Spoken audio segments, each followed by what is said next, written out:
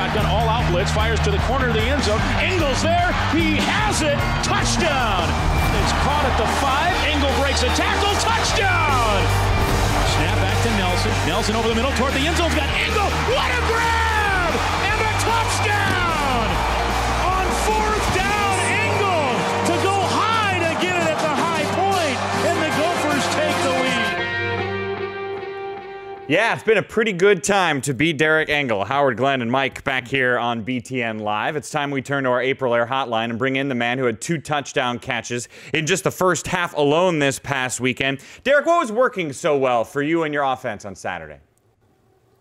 I thought we just came out with a good game plan and had a good balance between pass and run. And, we did the flea flicker on the first play of the game, so that got us some momentum going right off the bat. And, we just played a good game overall, a good team win. And, I was in a good position a few times to make some plays for us, and, that's what I did. So, we're happy with the win, but, we're ready to move on to Penn State now. Your teammate David Cobb's had 3 straight 100-yard rushing games. How come? He's just a workhorse, and, credit to him in the offseason, just the last 2 years. He's persevered through a lot of things and just, kept working his butt off. And, he's gotten his opportunity, and he's taken full advantage of it. And we got a good play from our O-line. They were working together well. John Christensen went down, and Tommy Olson came in and stepped up for us big there. Receivers are, getting to the second level, let them pop some of those longer runs. So, things are kind of rolling for us now. We just got to keep learning from our mistakes and improving on each victory.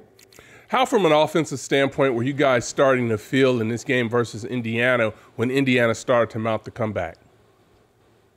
We knew we had to stay in the game and we couldn't get down on ourselves or get in panic mode or anything like that. And they came back from the 22-point lead pretty quick. So we just had to stay focused. And on that last drive, we knew we had to put some points on the board. And we came down there and a good play call, got Max Williams right in the seam, and Phil Sott threw a perfect ball. So, we just stuck with it, and it wasn't the prettiest way to win at the end, but we did what we had to do to get the win. So, we're happy about that. Derrick, you mentioned Penn State. Here it is. It's November. The Gophers are 7-2. This week, Penn State at home, TCF Bank Stadium.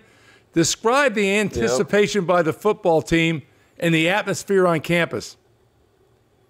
We expect a great atmosphere there, and, some really people around here aren't used to as a 7-2 team at this time of the year. I think it's been quite a few years since we've been at that point. So, people are excited about it. We just got to, stay focused and remember where we came from. We set ourselves for high goals at the beginning of the year, and, we still haven't lost that vision. We're right where we want to be, and we just got to, take on Penn State, prepare for them like we have every other game, and just, come out and play 100% and have some fun. Derrick, amongst the players, who's the leader in the locker room? I'd have to say Aaron Hill, the senior linebacker. He's kind of been a leader through the offseason with us, and also Josh Campion on offense as well, our right tackle. So, those guys kind of, get the guys going and, just are in a leadership position. And then, we got guys like Rashid Hagman and Brock Vereen as well, seniors, and Rashid's obviously a big part of our team. And I'd say he's probably our vocal leader on the field. So, we got some good upperclassmen that are leading us well. How involved do you expect Coach Kill to be in the offense continuing to move forward? I'm not really sure. He's kind of said himself, he doesn't really want to change much right now because we got things rolling.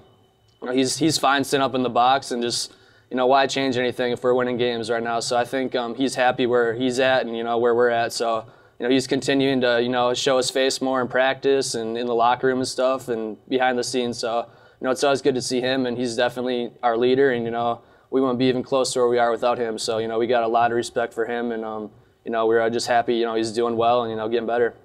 Derrick Engel, it's a good time to be a Gopher. Thanks for the time. Congrats on the great first half and a few more games this season.